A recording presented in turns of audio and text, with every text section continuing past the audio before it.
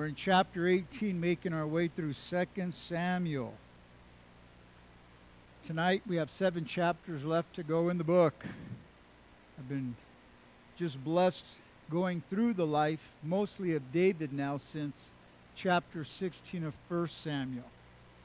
And now we've been looking at David as a king, as a father, as a man after God's own heart. That's what the Bible records of David in 1 Samuel 13 as well as Acts chapter 13. It declares before David became a king and long after David had gone that he was a man after God's own heart. So that is our target. That's our objective. That is what we're doing as we're going through the book, is trying to draw from the Word of God those things that would create in us that ability to say, I want to be, and I believe I am becoming a man after God's own heart. That will always be and should always be, brother, your study in the Word of God. Always as you go through the Word of God, always be attentive of how your Father operates, your Father in heaven. That's what I do. When I read through the Word of God, I'm always watching, looking, and paying attention. How does my Father operate? How does He think? How does He behave? How does He react to situations? What are His commandments? So I'm watching Him. Jesus said, if you've seen me, you've seen my Father. So in the Gospels, I can see the Father in the life of the Son. In the Old Testament, I see the Father interacting with individuals, with the nation, and He has a lot to say, and He does a lot of things in the Old Testament that help me to understand how He is. So the better I understand Him, the better my relationship will be with Him. When you talk to people and they talk about God and you realize they really don't have a sense of who God is. They look at God very vaguely. Oftentimes they talk about God incorrectly. They'll pick a particular attribute of God to the neglect of everything else that is God. And they kind of have a tunnel vision. You know, they've isolated one of His actions, and so that gets amplified, magnified, and it shadows and it clouds out everything else. So there's a lot about God the Father in the Bible for us to read and to always be looking. And the more I understand it, the more I'll be able to be that man after God's own heart that David was. So we can probably say of David had a keen way of knowing his father's heart. So he could be like his father. Like father, like son. Exactly. So that's the idea. That's our goal. We're trying to be those men after God's own heart. In our study last week, we saw the death of David's once dear friend, his chief counselor, Ahithophel, a man who David said, we used to go in the throng of the assembly to the house of God and worship. Him and Ahithophel would head to the house of the Lord, and they would be there just worshiping the Lord together. But he says, you've lifted up your heel against me. And so Ahithophel turned against David. We saw in our study that Ahithophel again gave counsel to Absalom, but then for some strange reason, Absalom defers to Hushai to see what he might have to say. He comes out with what appeared to be a better plan, which in reality, according to the scripture, says wasn't actually a better plan. Ahithophel had the better plan to get David, but God was there to intercede for David. And so Ahithophel's counsel wasn't listened to. Hushai's counsel was listened to, and it bought David some time. And of course, Hushai sent word to David, get out of here. Ahithophel wants 12,000 guys, and he's coming after you, man. So put some distance between you and him. And so David moved out. Tonight we're going to see another death of somebody special in the life of David. And it's going to be his number 3 son, Absalom. David lost his firstborn son, Amnon, when we saw Absalom killed his brother for having raped his sister Tamar.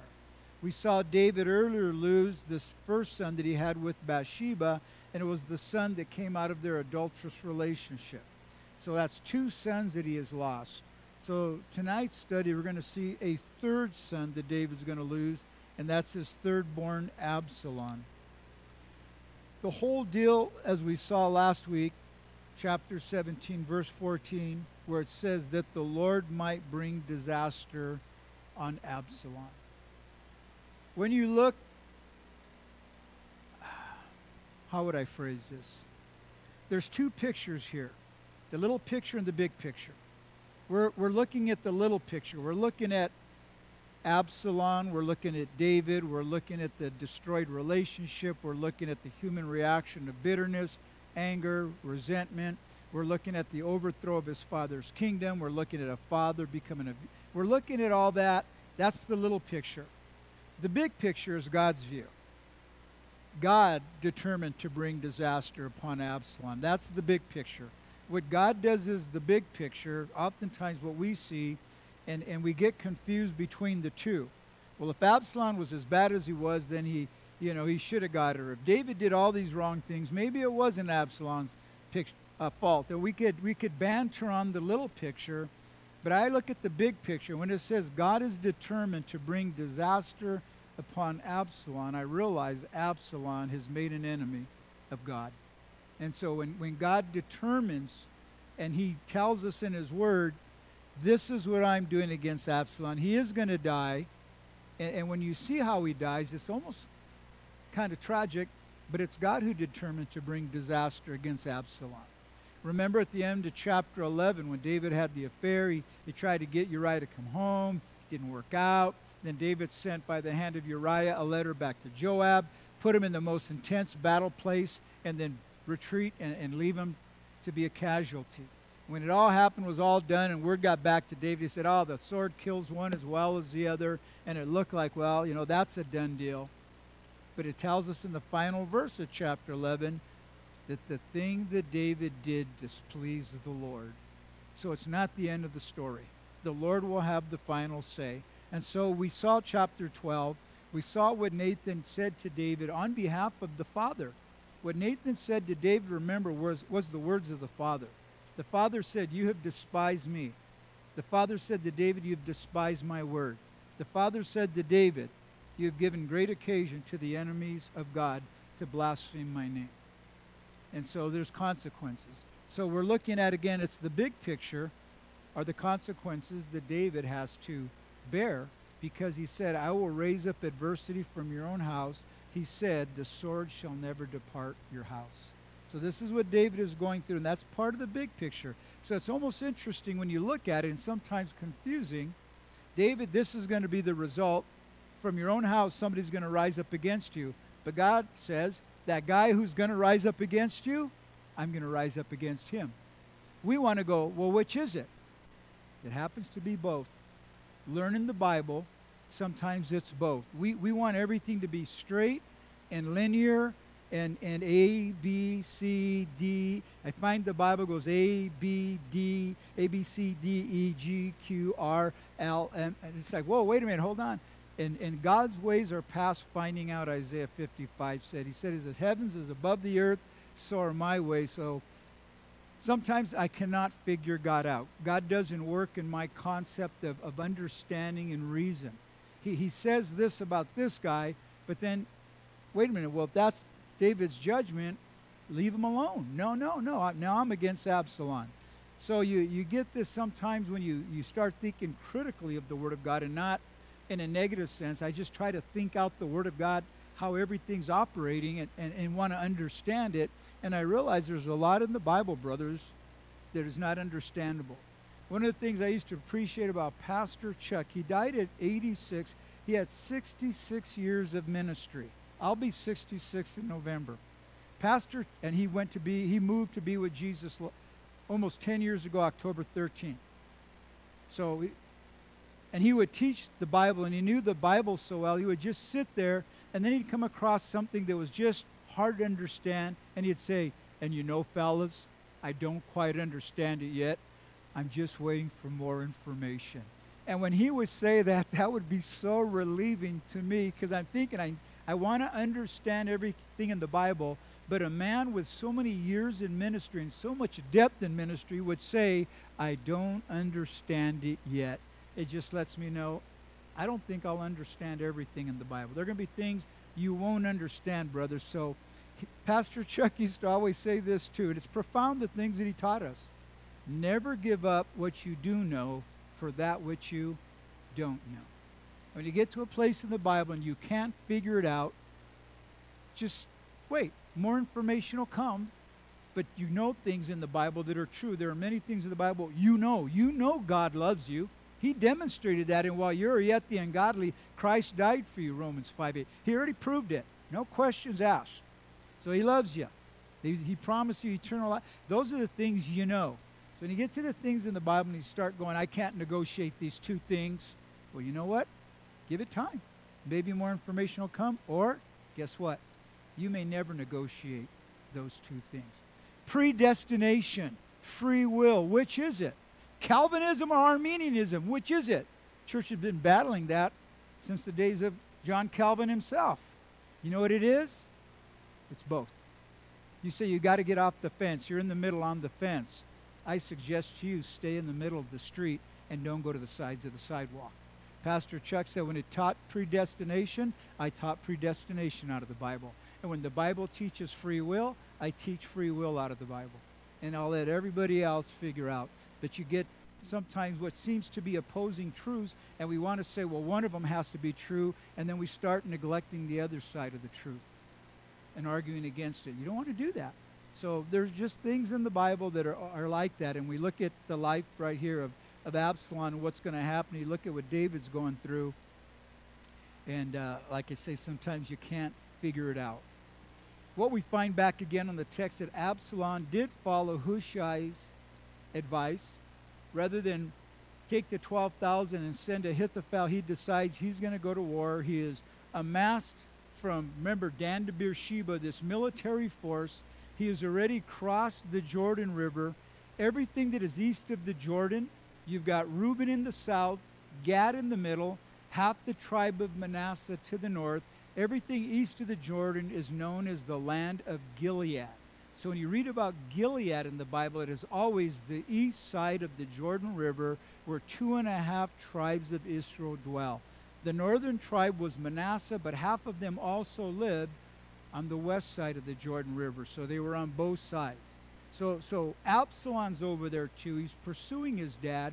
David went up to Mahanaim, and he's up there hanging out. He ran into some good friends. They brought a bunch of provisions out because everybody was weary from the wilderness trek. And so that's where we're going to look at as we pick up the story tonight in 18 verses 1 through 5. And David numbered the people who were with him and set captains of thousands and captains of hundreds over them. Then David sent out 1/3 of the people under the hand of Joab, 1/3 under the hand of Abishai, the son of Zeruiah, Joab's brother, and 1/3 under the hand of Ittai the Gittite. And the king said to the people, I also will surely go with you myself. But the people answered, You shall not go out, for if we flee away, they'll not care about us.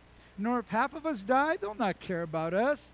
But you are worth 10,000 of us now, for you are now more help to us in the city. And the king said to them, Whatever seems best to you I will do. So the king stood beside the gate, and all the people went out by hundreds and by thousands. Now the king had commanded Joab, Abishai, and Ittai, saying, Deal gently for my sake with the young man Absalom. And all the people heard when the king gave all the captains orders concerning Absalom. So David knows he's cornered. There's got to be a fight. So now he moves into commander-in-chief role. He begins to tactically build 3 forces of his army, and he's already got a battle plan. I think we're going to see that in a little bit. He's got a strategy.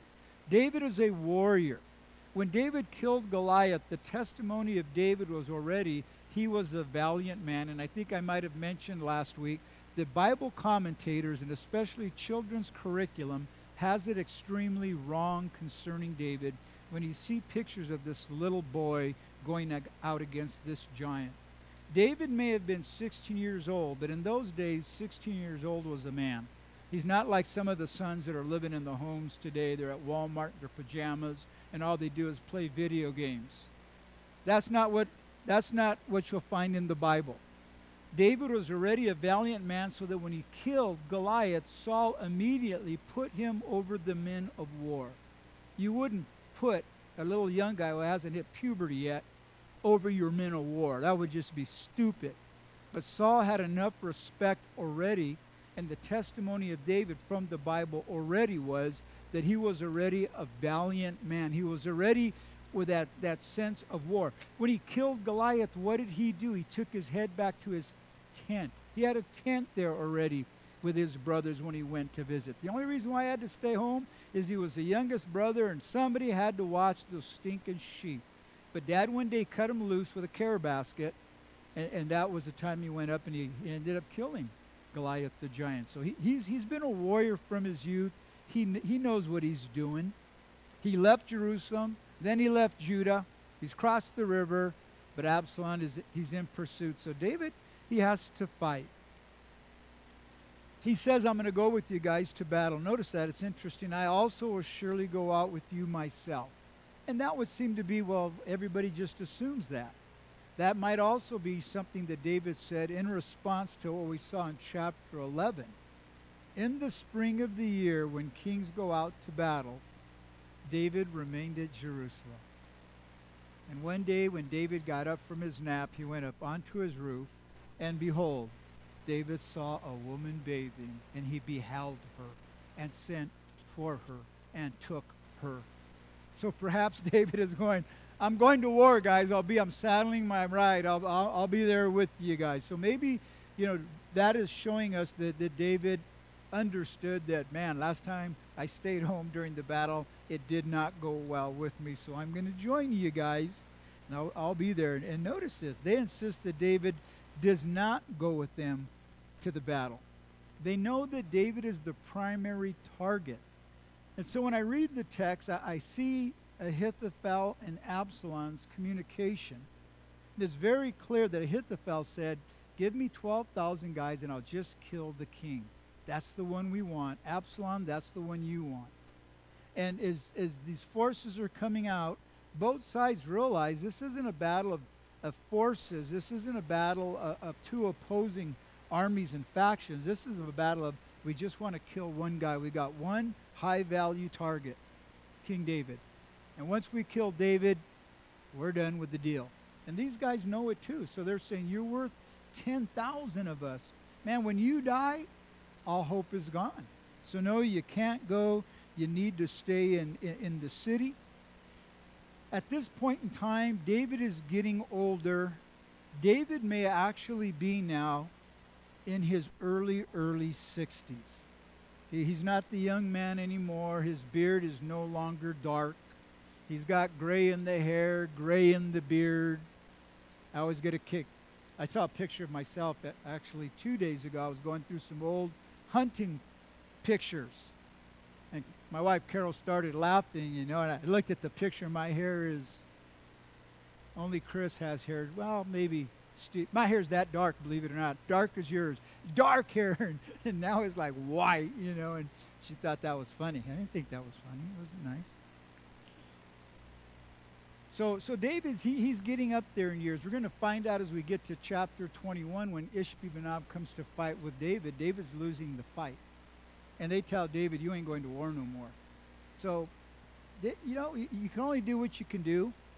And you guys that are up in my age, when you, all of a sudden one day, I remember, I think it was 33, there was two kids at a church.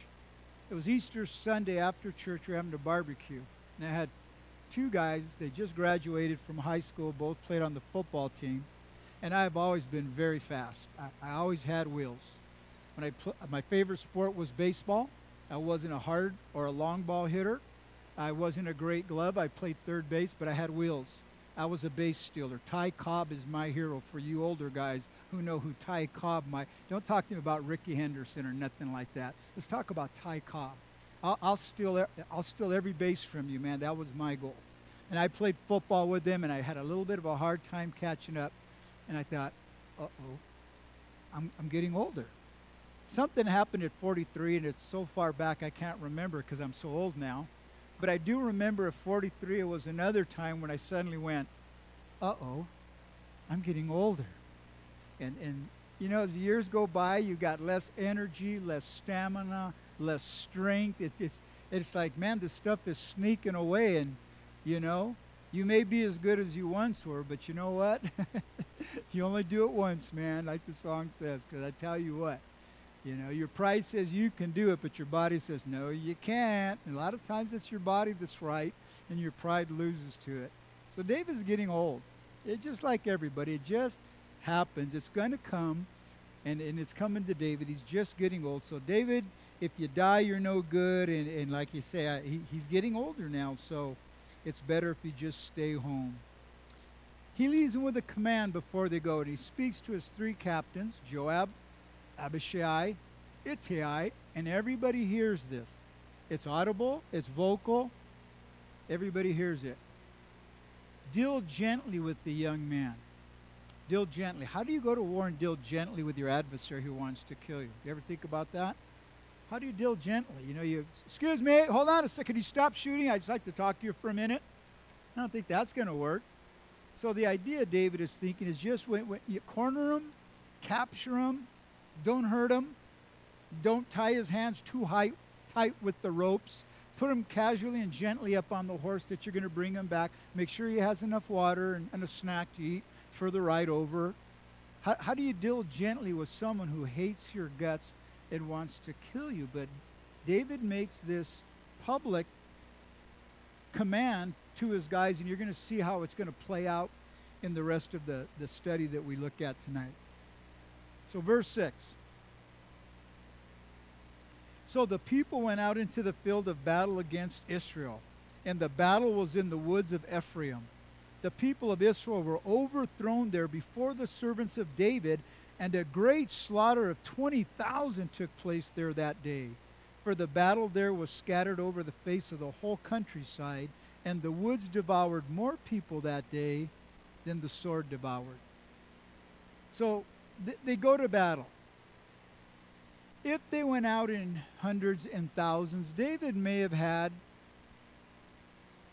2,500 guys. Maybe that many. If Absalom had men from Dan to Beersheba and 20,000 died, I have to assume his forces were probably up in the range of 50,000 maybe. And so here's David with a very small force against a very giant force, and they're going to battle in the woods of Ephraim. Now, Ephraim is on the west side of the Jordan with the other tribes, the other 9.5 tribes. Okay? So the woods of Ephraim on the Gilead side are just named that, but they're not in the tribe of Ephraim. So that could be a little confusing if you follow your tribal geography. Remember, there's 12 tribes of Israel there, like the 13 colonies that we originally had. Same thing. So, you hear names like Ephraim, that was one of the tribes, but that was on the west side. But these woods of Ephraim are on the east side of the Jordan River. And it describes the geography, the topography, the landscape as having killed more people than the sword did. So that area is very treacherous, it's very steep, it's very dangerous as you travel. It's just not a bunch of flat land. We don't have a big valley and a flat or just some rolling hills going on. You got a very treacherous area. And this is why it seems to me, looking at David, and I may be reading between the lines, but that David knows the topography. David is a warrior. He's going to use everything to his advantage. You're outnumbered. You better be a whole bunch smarter than your adversary is. You better hope that you can find a weakness that your adversary is not thinking about, and you got to capitalize on it. You got to catch him. You got to surprise him. You can't overpower him. You don't have more guys. Your military weaponry is equal: sword, spears, slingshots, bow and arrows. So it's not like you got, an air assault first would be great, and you could destroy, 30% of the advancing troops, and then we'll come back with artillery for the next third, and by the time we get into infantry battle, it ought to be pretty close to 2 against 1. You don't get those choices. So I believe David is smart, and he's looked at the countryside, and I wouldn't be surprised if David's 3 units that broke up got to places where they would anticipate them guys coming, that they would come down with a very offensive force and drive these guys to the cliff sides. And these guys were falling off cliffs, hitting rocks, hurting themselves, dying, because it says that the woods killed more than the sword killed. So it lets you know, when you think about that, what in the world in the mountains, whatever? Guys didn't turn around and run and slam into a cedar tree. I don't think that happened. So in my mind, I think out what would it be? I could see David. I could see guys where they would be traveling perhaps through a little, hillside, kind of cliffy, and David's guys would just come and just come down and attack them, and they would get scared, driven back, and guys were falling over cliffs and rocks and things like that and dying. So, again, I think David had a plan when he thought about that, and I believe he used the landscape to his advantage. 20,000 died. This is a pretty successful slaughter. Didn't Hushai warn Absalom? If there's a great slaughter of the people and word gets out, all the mighty guys, even the guys that are like lions, they're going to go running. So he's right. When David's guys fight, they're mighty men. They're warriors, man. They're tactical. They're seasoned. They're experienced. They will cut you down in the battlefield. So if you just got out of boot camp or basic and you're out there fighting these guys and they're elite forces who are seasoned veterans of 20 years of urban combat in the Middle East, clearing neighborhoods and fighting all kinds of guys in the jungles of Nam and all the different scenarios of fields of battle, you're fighting the wrong guys, man. You're in trouble. And so that's what's going on with David's guys, just driving them back. Verse 9, then Absalom met the servants of David. Absalom rode on a mule. The mule went under the thick boughs of a great terebinth tree, and his head caught in the terebinth. So he was left hanging between heaven and earth, and the mule which was under him went on. Now a certain man saw it and told Joab and said, I just saw Absalom hanging in a terebinth tree. Hushai said, you need to go into the battle too. I believe that was part of the inspiration of the Lord when he sought to bring disaster upon Absalom. And I see in what happens to Absalom the hand of the Lord in this. So he is out there too, and he's in the battle. We've never read of Absalom having any kind of military experience, any kind of battle experience, and certainly he is no field commander. He's not the guy who's going to get out there in the field with his troops and start calling commands because he has this, this experience for battle and how to advance troops and when to retreat troops and when to tell troops to hold your position. He doesn't have that. He's just out there on his mule, and he's going to make a show because he's the good-looking leader guy that everybody really loves. So you find him out there. And then something happens very strangely. Apparently, as David's men came, I suspect he's trying to get away. He's on his mule. He's riding hard, and he goes under a terebinth tree, which is like an oak tree. And if you know anything about oak trees, their wood is very dense. They're extremely strong. So it appears it's in a thick area.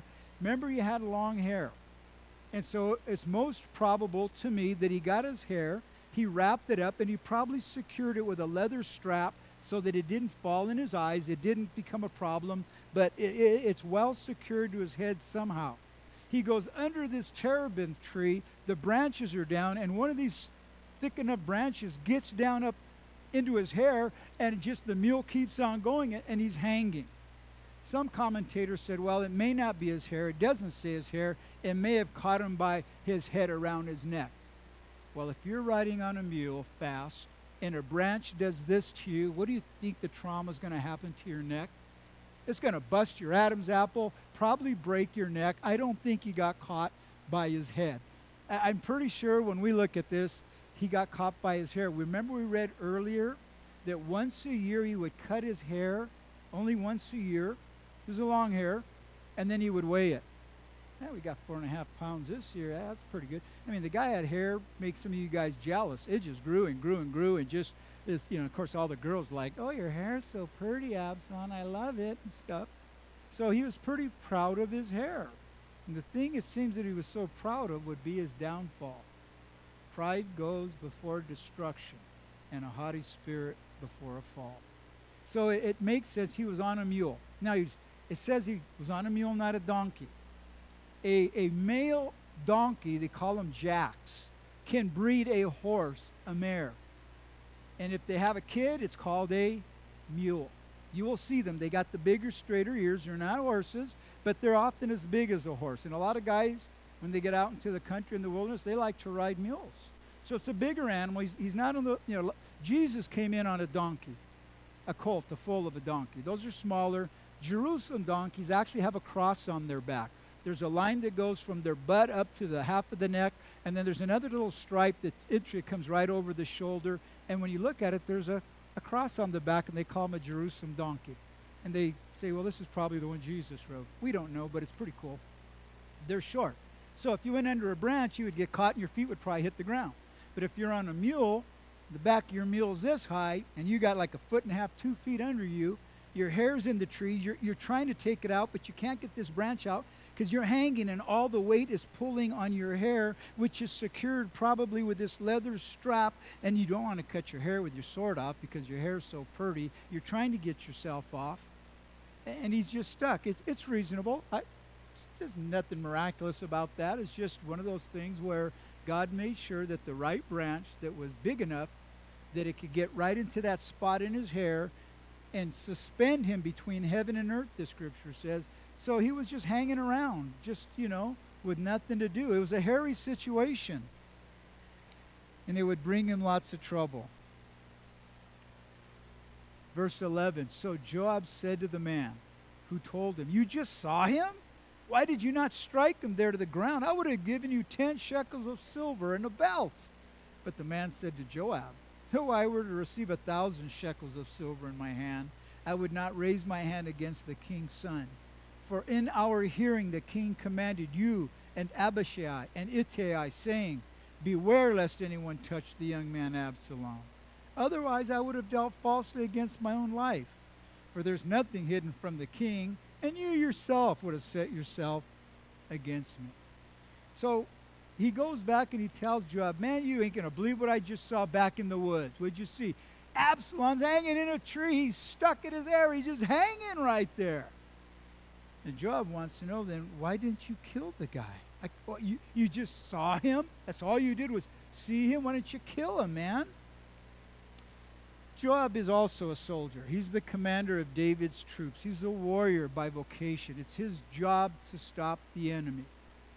And the best way to stop the enemy is to kill the leader. Like they're trying to do to David, Joab knows that. So Joab is thinking in his mind as a soldier, if you would have killed Absalom, who would they have followed? If you would have done that, it would have been game over. And then he says, I would have given you 10 shekels and a belt. You guys are thinking, I got a couple of belts in my closet. That sounds like a dead deal.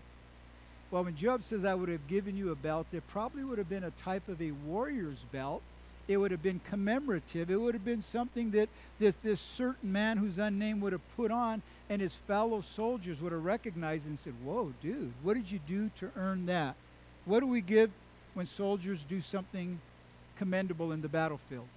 You get a medal, man. You'll have right there on your chest some medal that will commemorate something that you did in the field of battle, at war, of that nature. And so that's what that belt, that's when he said, I would have given you a belt. No, it's not that old leather belt you got hanging in the closet. You know you want to give it to the Salvation Army. You hate to let it go. The wife told you get rid of it. It's old, it's ugly, it's nasty, but you've always loved that belt. That's been your, it's not that belt.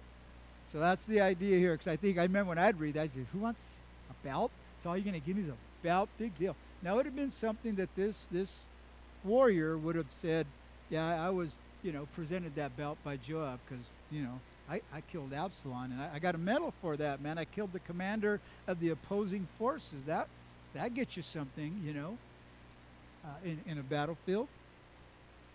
But the certain man says, no, it doesn't matter what you gave me. I'm following the king's orders. Somebody above you, and you heard. He told all you guys, it was public. And you should have known, so I'm not going to do it. So really you see that this certain man who's unnamed is a man that we want to be like because he's a man of integrity. He's a man of integrity. It's not about the money. It's not about the medal. It's not about the fame. It's not about everybody talking about me and what I did, my bragging rights. It's about what the king said that we shouldn't do. The king said, man, don't mess with Absalom. Be gentle to him. He even says, beware. Don't mess with him. So to me, that was more important. So I see that as integrity. One guy shared one time, I thought, a great definition of integrity. It's simply doing the right thing when nobody's looking. If you do the right thing when everybody is looking, it does not mean you're a man of integrity. You should do that. You should always do the right thing. But when you do the right thing, what God wants you to do, and nobody is looking and nobody will know, you are a man of integrity. Because it's what God said. It's the right thing. It's always right because God is always looking. It's so important. We always take the high road. Sometimes there's two roads in ethic to take.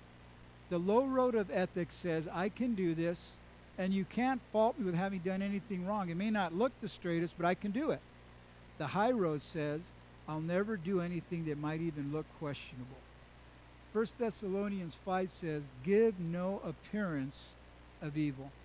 Don't even make people wonder, because the high road of ethic and integrity always says, I want to do what the most right thing is that's possible. And that's this guy right here, man. He wants to make sure that it looks. He said, I would have acted against my own safety. And the king would have found out I could have got killed. And you know what? The king might have told you to kill me, and you probably would have did it. Oh, you'd have been glad Absalom was dead. But you know what? You would have had no problem carrying out the king's order if I'd have got myself in trouble. So I'm not going for that, Joab. I did what the king wanted me to do. Verse 14, then Joab said, I cannot linger with you. And he took 3 spears in his hand, and he thrust them through Absalom's heart while he was still alive in the midst of the terebinth tree. And 10 young men who bore Joab's armor surrounded Absalom and struck him and killed him. So Joab blew the trumpet, and the people returned from pursuing Israel. For Joab held back the people. And they took Absalom, and they cast him into a large pit in the woods, and laid a very large heap of stones over him. Then all Israel fled, everyone to his tent. So when the guy shared these things with Joab, Joab was not a man of integrity. Joab was a warrior, and if he had to do something underhanded, he would. Remember back earlier, Abner, I believe it was in chapter 3, made peace with David. David sent him off on a mission. And when Joab came back and he heard that Abner had been there, he sent somebody to bring Abner back, and he said, hey, Abner, good to see you, man. I know everything's cool. Hey, can we have just a little chat? And he took him off to the side of the gate, and he knifed him. He killed him. David said, man, I have no fault in this matter. Later on, we saw last week, Amasa is the commander for Absalom. Later on, things will be okay with him and David again. But guess what? Joab again will pretend to be the friend and will take a sword, and under the auspices of camaraderie, he'll knife Amasa too. David, to his son Solomon, will tell him on his deathbed, Joab has been nothing, and I'm paraphrasing, but trouble to me. Son, you see to it you take care of Joab. And he notes that he killed Abner and he killed Amasa, but it's interesting. He doesn't say anything about the killing of his son Absalom. Just those 2 guys David mentions. You get him for having killed these 2 guys. But he doesn't say nothing about this. So Joab doesn't want to linger with this guy. He takes 3 spears, and there is Absalom suspended. Imagine the feeling of Absalom at this point. Trying to get out of this tree. He is stuck. I'm sure there are people around fighting and stuff. And all of a sudden, here comes his cousin, Joab. His cousin. Joab is his cousin. And Joab's got 3 spears. I don't know if Joab is walking. I don't know if Joab's on a mule too. But Joab's coming. And I don't think Joab just made it quick. I bet you Joab walked up and had that look. And Joab just seems to be the kind of guy that he's going to walk up and face you as you're hanging. And he's going to let you know for the few moments of life that you've got left, I'm going to take you down right now, Absalom. Imagine your own cousin. You're going to put 3 spears into your cousin. He's got 10 armor bearers with him. I don't think he has that much armor, but he's got 10 armor bearers with him. And he tells each one of them, you guys strike them too. And I believe when he says strike them, they've got their swords. So it's not going to be pretty. For each concubine of David that he defiled, 10 of them, there'll be a man besides Joab who will strike them. So you can imagine having 3 spears through your midsection, and then you've got 10 other guys coming and striking you too. You could imagine what Absalom looked like hanging in the terebinth tree. Pretty wiped out. So no doubt somebody took their sword, cut his hair, and it says they found a pit. They threw him in the pit, and they threw many stones on him. He didn't get an honorable burial because he was not an honorable man. And they threw many stones because I believe the intention was so many stones on there that nobody would want to try to unbury him. If Joab threw 3 spears and 10 men struck him, and you threw a very large pile of stone on this guy, I don't believe they walked up and they laid the stones on Absalom, but that they found the pit and just started chucking stones. To exhume his body would have been to brought out hamburger. And so I think that is part of the intention of Joab. You will not get an honorable funeral, and your body will be so decimated and destroyed and smashed. You've been chopped up already, but now you're going to be smashed up, then nobody's going to even want to unbury you, buddy. So that is the place where he's going to die. You know, that's what's going to happen. And then it says Israel fled when they heard their leader was dead. That's what Hushai said. You know, word got out. Joab blew the trumpet because he knew there's no need to fight. And so the trumpet call was one of everybody come back. It wasn't a retreat. It was just a call to gather back from the battle. There'd be a distinctive bugle for that. And as they all gathered back and word gets out and people know Absalom's dead, the rest of the forces that were Absalom's, they headed home. They got out of there. They thought, man, there's been a great slaughter. A bunch of our guys are dead. We haven't hardly killed any of them guys. What's the purpose of fighting? Everybody goes. Verse 18. Now Absalom in his lifetime had taken and set up a pillar for himself, which is in the King's Valley. We know that as the Kidron Valley today. For he said, I have no son to keep my name in remembrance. He called the pillar after his own name, and to this day it is called Absalom's monument. Proverbs 27:2. Let another man praise you, and not your own mouth, a stranger, and not your own lips. Don't blow your own trumpet. Don't say, man, I'm the great guy. How many of you would agree with me how great I am? The Bible says don't do that. For a man to extol his own glory is no glory at all, the Scripture says. But that's what Absalom did. I got no son to carry my name on, so I'm going to build me a pillar. It's going to be a monument. Back in chapter 14, it said he had 3 sons and a daughter, and he named the daughter Tamar after his raped sister.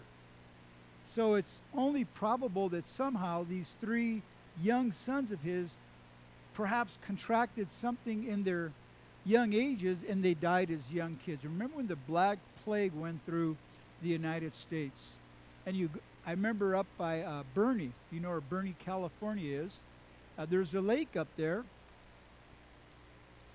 by Bernie Falls, but there's a lake back there. Oh, what's the name of that lake? Nope, it's not Bernie Lake. Good try. I may be old, but I'm not that old yet, Russ. Anyways, out of the campground there, you can go to an old cemetery back in the hills. Apparently there was a community back there. And when you get there, there's just something about old cemeteries. It's history. And you walk through there and you see the names and you realize this family lost 3 kids in 1 year. What would it have been like to be a mom and a dad when the Black Plague came through there and you lose 3 kids within 1 year because there was no cure for them. There was no physicians. You just got sick. You try to nurse them and they just died. So perhaps Absalom's children died, and so he erects this monument to himself. We know earlier in 1 Samuel 15:12, Saul set up a monument to himself at Carmel. Saul was about himself. He had big ego. Absalom was about himself. He had big ego. And so there in the Kidron Valley today, when you go to Israel, you will go by Absalom's monument, which is actually probably the original one fell, and many, many years back, they probably built the secondary one to replace it. An Orthodox Jew, when they travel through there, when they go by Absalom's monument, it's their tradition to spit at the monument. That's what they think about Absalom. So Absalom, you are remembered, buddy, just like you wanted to be. happened, not for any of the reasons that you wanted to be remembered. You were remembered as a bad guy, and they still spit on you to this day. How sad. How sad that is for him. Verse 19. Then Ahimaaz, the son of Zadok, said, "Let me run now and take the news to the king, how the Lord has avenged him of his enemies." And Joab said, "You shall not take news this day, for you shall take the news another day. But today you shall take no news, because the king's son is dead." Then Joab said to the Cushite, "Go tell the king what you've seen." So the Cushite bowed himself to Joab, and he ran. And Ahimaaz, the son of Zadok, said again to Joab, "But whatever happens, please let me also run after the Cushite." And Joab said, "Why will you run, my son, since you have no news today?" "But whatever happens," he said, "let me run." So he said to him, "Run." Then Ahimaaz ran by way of the plain, and he outran the Cushite. Remember that this was the Zadok and Abiathar, their sons. They would get news, give it to their sons. They would tell the young gal. The young gal will go out to David's people, and that's how David set up his spy network and his communication network. Now, Ahimaaz wants to go tell the king about the battle and the good news. We won. But Joab says, "You better not do it. The son died today." I don't think Joab really wants David to get the news quite yet about his son dying, and David's going to want to know how and who, and guess what? It's Joab. But he sends the Cushite. Interesting. The Cushite is actually a foreigner. That's the northern part of Africa as we know it today. So he was from that area, but he was a proselyte to Judaism. He was part of this group. So he sends him, you take the news to him. Don't really know what he is thinking. So Ahimaaz says again, I want to take the news. He goes, "You don't have nothing ready." And he says it again. He says, "All right." He just, run, buddy. And so finally relenting, he sends him out there. And then we pick it up. Now David was sitting between the two gates, and the watchman went up to the roof over the gate, to the wall, lifted his eyes, and he looked, and there was a man running alone. Then the watchman cried out and told the king. And the king said, "If he's alone, there's news in his mouth." And he came rapidly and drew near. And the watchman saw another man running, and the watchman called to the gatekeeper and said, "There's another man running alone." And the king said, "He also brings news." So the watchman said, "I think the running of the first is like the running of Ahimaaz, the son of Zadok." And the king said, "He's a good man, and he comes with good news." So that's how you sent information. You had runners. These guys are like cross-country track stars. They could run long distances. They're marathon runners. It's what they do. And so the Cushite gets a lead, and he's going however the path takes him. But Ahimaaz is a little sharper. He says, "I'm going to take the plain. It's flatter. You're running through treacherous country. I'm going to run hard." And he actually beats the Cushite there. When he's running, the guy on the wall says, "The way the guy runs, I could tell who that is. That's definitely Ahimaaz." In the book of Kings, it talks about a man by the name of Jehu. And he wanted to give trouble to another, he wasn't a king yet, but to King Joram. And it was said when they were riding their chariots in, somebody said, "I could tell that's Jehu, the son of Nimshi, the way he drives his chariot, for he drives furiously." So when this guy drove his chariot, man, he drove it recklessly. I mean, he tore chariots up, I guess, because the guy knew who it was just by the way he drove the chariots. Maybe some of you guys are known for your driving like that. You know, they see you coming through the desert. You always have the big dust cloud. It's your car. We can hear out in the sage as, you know, the bottom end's banging on the desert floor and everything's bouncing around. Oh yeah, that's Gil coming. He drives furiously. So Ahimaaz in his running, he was very distinctive. We know who it is. And David says, he's a great guy. I like that guy. He's a good man. Good news. Verse 28 says, so Ahimaaz called out and he said to the king, "All is well." Then he bowed down with his face to the earth before the king, and he said, "Blessed be the Lord your God, who has delivered up the men who raised their hand against my lord the king." And the king said, notice, "Is the young man Absalom safe?" He didn't say, that is great news. We won the victory. Are they retreating? That is great news to hear. How many did we lose? I hope we didn't lose a lot of guys. That is great news to hear. Is the area clear? Are we safe? Rather, he says, how's my son doing? How's the young man doing, man? Absalom. How did he fare in the battle? And Ahimaaz answered, he said, when Joab sent the king's servant, and me your servant, I saw a great tumult, but I did not know what it was about. And the king said, turn aside and stand here. So he turned aside and he stood still. Just then the Cushite came, and the Cushite said, for there's good news, my lord the king, for the Lord has avenged you this day of all those who rose against you. Notice the same message, basically, that Ahimaaz brought. Joab said, you ain't got no news, you go, but the news they both shared was the same news. Here's the only difference. And the king said to the Cushite, is the enemy retreating? Did we lose a lot of people? Did we have a great victory? Are we safe now? He says the same thing. Is the young man Absalom safe? So the Cushite answered and said, may the enemies of my lord the king and all who rise against you to do you harm be like that young man. That's a long way of saying two words. He's dead. You got it, brothers. He's dead. That's an eloquent, poetic kind of. So why didn't Ahimaaz say it? Well, he didn't have news. He knew he was dead. Joab said, you can't tell the king why, because his son died today. Ahimaaz knew it, but he didn't want to tell David. He wasn't willing to tell David. It's interesting that the way he held it back. They knew the command. He knew he was dead. What's that? You know, all is well, but all is not as well. So Absalom has died. I heard a bearded sage say it once. If you play stupid games, you win stupid prizes. Absalom played a stupid game, and he won a stupid prize. I'm going to credit Chris with sharing that with us tonight, a bearded sage. I told you that would preach. That'd come across the pulpit real quick. You know, when he said it, I went, that's profound. Yeah, you play stupid games, and you're going to win a stupid prize.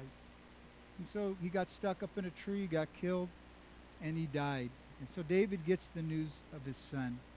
Same news. And notice this last verse, 33. Then the king was deeply moved, and he went up to the chamber over the gate. That's the gate where he was sitting, and he wept. And as he went, he said thus, "O my son Absalom, my son Absalom, if I had only died in your place. O Absalom, my son, my son." David is deeply moved. David's soul is torn. He's crying out. There's a deep anguish of a father over his son, the death of his son. Absalom hated his father. Absalom wanted to kill his father. He was bitter. But you know what? Absalom did not have enough hate to stop his father's love for him. And that's the true love of a father. You know, you love your children, and they could be rogues and rascals. They want to be your worst enemy. They could be your Absalom. But a father has so much love, he'll still love his son despite all that. So Absalom, you had a lot of hate. But hate never wins over love, does it? We know that from the Word of God. And the love that David had for him was so much greater. So much greater that he says, I wish it was me who had died and not you, my son.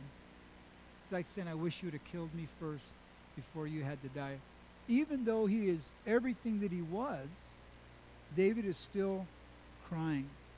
I find David's love is quite interesting. It's quite deep because of all that Absalom sought to do.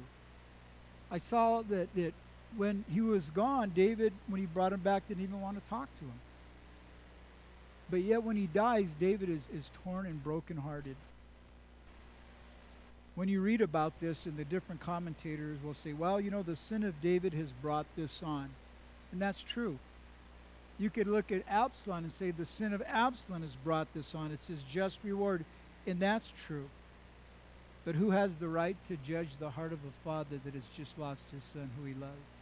Nobody has the right to judge David's heart on this one. And so my heart breaks for David as David's heart is broken over his son. We'll see in chapter 19, David will continue to grieve. Oh, my son, deal gently with the young man, but when he is dead, it's dad grieving for his son, not one general, not one king, grieving for another general or another king. This is personal to David. David is brokenhearted. He sees, he realized he has lost a third son, and there's no way to reconcile this. So, Lord willing, we get together next week, chapter 19. We're going to pick up with David's heart broken right where we leave off tonight with his heart broken.